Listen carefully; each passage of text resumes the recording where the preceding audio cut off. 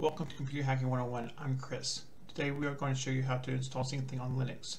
As always, I have detailed instructions on the website, which is linked in the description. I will be copying the commands off my website. The first thing we need to do is add Syncthing repo to our apt sources.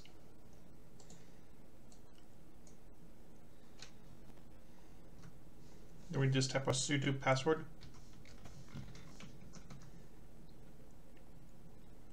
And that's done. The second thing we just do to make sure curl is installed. We need to do sudo apt install curl. It'll take a couple seconds to install. You hit yes.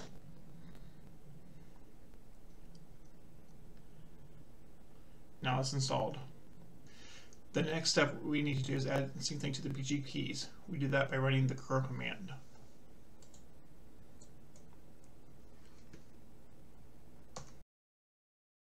After that's done, we need to update our database. So do sudo apt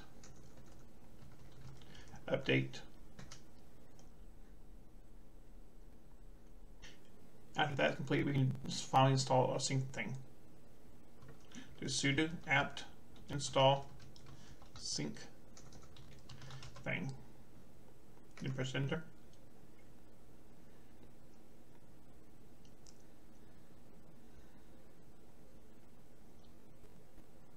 The next step after we get Syncthing installed is to enable it to run at startup.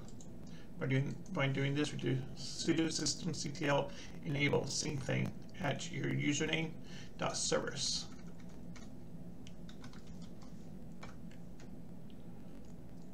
Now after that, we can start for our first time.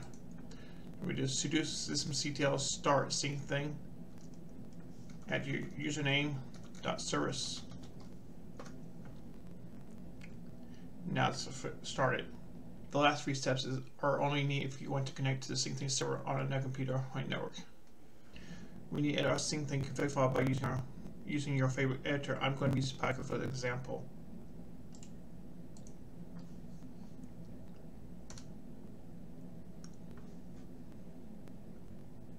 We need to find 127.0.0.1.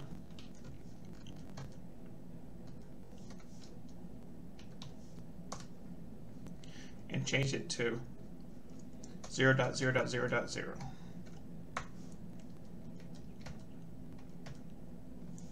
Let me save the file. Then we restart Syncthing.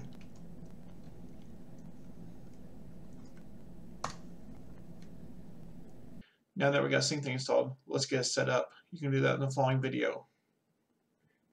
If you need to install it on Windows or Android, you can see how to do that in the playlist.